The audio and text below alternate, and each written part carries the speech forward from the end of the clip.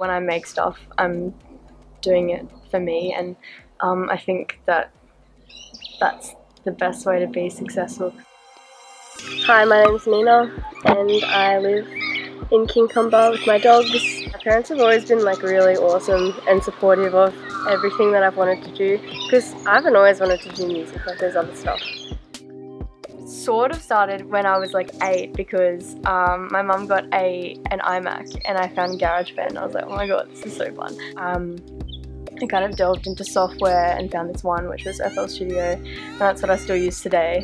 And I got that when I was in like year 7 or 8, I think year 8. So I just kind of, I played on it for a year or 2 and it took a long time to learn, and I'm still like very nervous when it comes to using it, but I mean every day, like practicing a little bit, you learn new things every now and then. I don't know if like women don't get as much recognition within the scene because they like, I don't know why, but I feel like it's kind of perceived as like a men's game, and like when I started getting into it, that didn't even kind of cross my mind, but I can see like as a girl, I can see how it would kind of impact like the decisions of other women to kind of get into that stuff, because it is like, so like if you look at all like the lists of like top 100 whatever, there's probably like 2 chicks in there,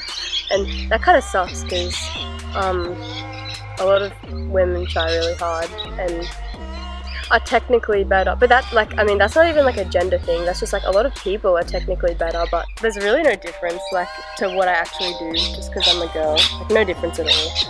I think that goes for everyone. This one party I did, it was a girl who I didn't know too well, and I knew like 2 people there. Someone came up to me and they were like, when's the DJ getting here? And I was like, hi. It was kind of awkward and I didn't know how to explain myself, but I just kind of went like, this is me, I'm doing this, and they were like, oh okay, cool. And I mean, I could tell that there was some kind of judgment coming from them, but they didn't want to be an asshole to my face. I just find that there are so many people who kind of are riding a trend as opposed to, you know, being true to themselves and doing something that they love. Like you can kind of pick up on who is just doing this because it's big at the moment and who is doing it because they really love it. But I mean, like I think there are a lot of efforts to get women into music, especially electronic music. I know FBI Radio, I did volunteer work with them last year. They have like this thing called dance class, and it's like specifically for women in electronic music. I thought that was really cool. But the TK gig's even cooler because I've been picked up because they like what I do, not because I'm a girl. Like I'm being viewed as an artist and not a gender. Do you know what I mean? Today it's the 1st of October and I've got my gig at the Beery this afternoon. I'm performing as Ninajirachi. I'm doing a DJ set right before TK Minds Up.